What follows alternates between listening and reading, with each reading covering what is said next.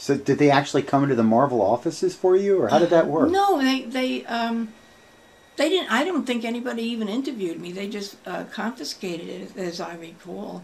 And I said, I'll just make another one. That's what I'll do. That's funny. Well, no, it's just the story I heard was I guess it got bigger and telling is that they actually came into the office and talked to you. They might have, and something. I don't remember them talking to me. No, You know? okay.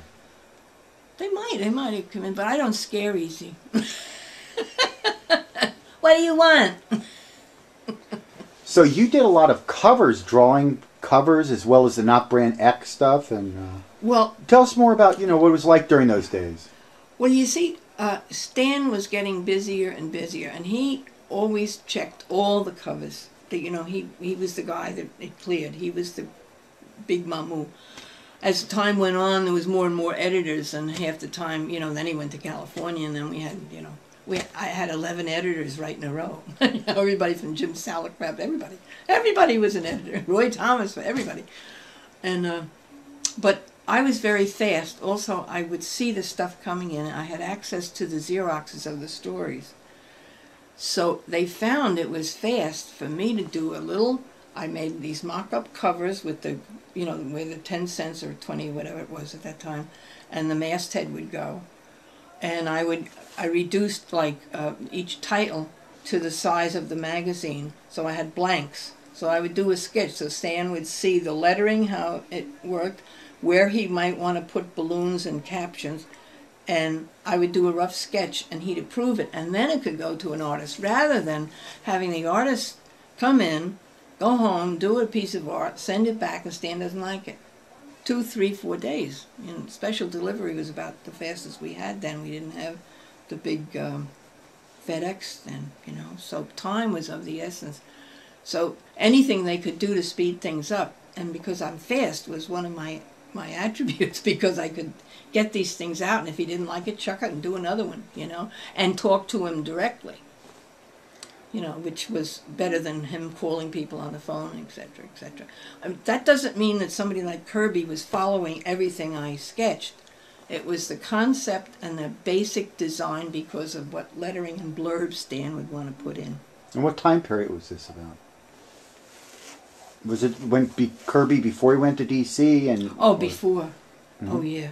So you were doing like covers for like the FF in those issues, or Thor? Just sketches, mm-hmm. Just sketches, and sometimes they were chucked right out. It was just, I was convenient, and I could put down the idea. The artist could do it in his own style, and move things around even, and they did.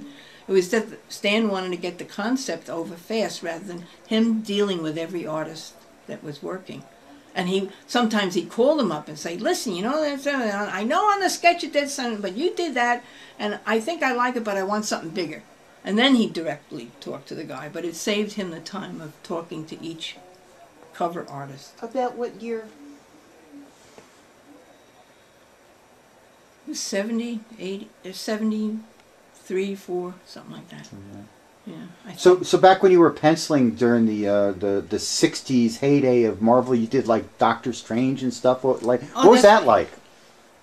Well, I always thought they used me because Ditko quit. I didn't think they were that interested in me. Doctor Strange was not the biggest seller in the world. I mean, he was... and I just thought, well, it's a way to earn money. I wasn't flattered or anything. Well, I thought they were great issues, so that's why I'm... Well, I think I'm a pretty good storyteller, but I mean, you'd have to be a real Doctor Strange fan, because most of the kids were into Spider-Man and FF, and the Hulk. Did you like my Hulk? Very much. Thank you. Yes. I like that. That was so. I was about to ask, what was your favorite stuff to work on? I think Doc Strange. It was so you could do any garbage you wanted in the background. All these ridiculous things going into things, and I liked the Hulk a lot. And of course the humor, anything humor. I loved doing Not Brand Deck. I could make fun of everybody, because I used to do cartoons of everybody in the office. Some of them I couldn't show. Funny. We don't have any of those X-rated... No, they would disappear because people wanted them. They were hysterical. They were funny. I got rid of my demon part of me in that. Do you have any obscure stories that the general public may not know that would be kind of fun to hear? Revealed at last. You know, the Marie Severin expose. One of the funniest things was, I think Roy Thomas's wife at the time, or he, had to bring this little puppy that they had gotten in because the puppy screamed all day. So he brought him into the office. I don't know what he was going to do with him, but he had to take him, and the wife. So he was running all around the office. So Stan wasn't in the morning, so they put him in Stan's office on a chair, and he went to sleep. Little cute little dog. And somebody said, Stan wants to see you in the office. He's in with Mr. Goodman right now, Arizona. And you go ahead in the office. So I went in the office, and I looked, and the dog had messed on the couch. And he was supposed to be in the chair, and I'm saying, I don't want to clean it up.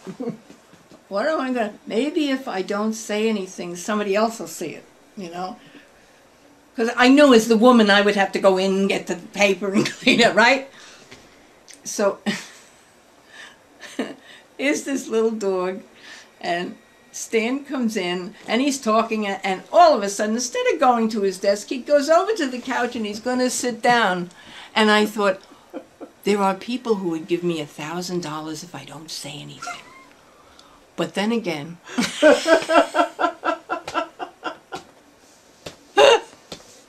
Not me. I would feel terrible for him because I like Stan. But isn't that funny? I said, don't sit down. And what? You know, he had papers and he turns around and says, oh my God, that dog, who's the Roy? You know? And isn't that funny? Oh, that was good. I think that's about the best one, yeah. What was your favorite part about working for Marvel over the years and stuff like that?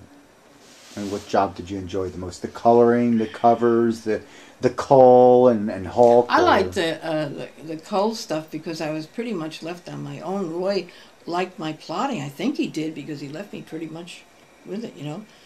And Cull and the Hulk, there was no problem. I felt the freedom, but I liked going in on staff. People say, why don't you go freelance? You make a lot more money. I said, I like the variety. I like going in and, you know, I don't need all that.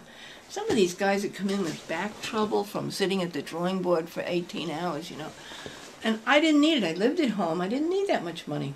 You know, I didn't have to support kids and everything. I just enjoyed drawing. Drawing, coloring, whatever came along. Sometimes, once in a while, personalities, but very rarely, because you don't have to get involved. You know, you don't have to get involved in the petty things. Most of the stuff that where trouble was, like in any office, is when there's competition. And I wasn't competing with anybody. I wanted, you know, just to do my thing. And nobody wanted to do what I was doing because most of them didn't know how. You know, so I took the easy way, but I worked hard. I enjoyed it. I enjoyed every day was different. Some days I'd be doing a layout. Some days I'd be doing all covers. Some days I'd be doing corrections. Sometimes I'd be trying to letter. I'm not the best, but I can do little patches, you know. And I liked designing mastheads. I like variety in lettering. That all comes my father's influence there. He was very good on, you know, space concepts and all that stuff. While my brother was so good at his Western and his war stuff that he never got to do that many covers and stuff. He was more in the storylines because his stuff is beautiful.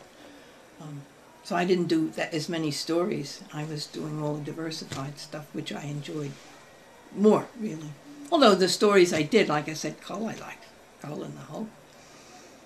I wanted the Hulk to be more aggressive, which he got later on. Other artists got that going, but he had a carry from the last artist, you know, and he wasn't as disgustingly destructive as he turned out later on. You know, that's what I wanted to do, but... Did you see the movie? No, I never did. Isn't that awful? I'd like to see it. Did you see any of the new superhero movies? I saw the first Spider-Man, but I didn't see the second yet. What'd you think? I liked them. I like all those things flying around. That's great. You know, they're never going to be like a comic book. It's a whole different way of storytelling, you know.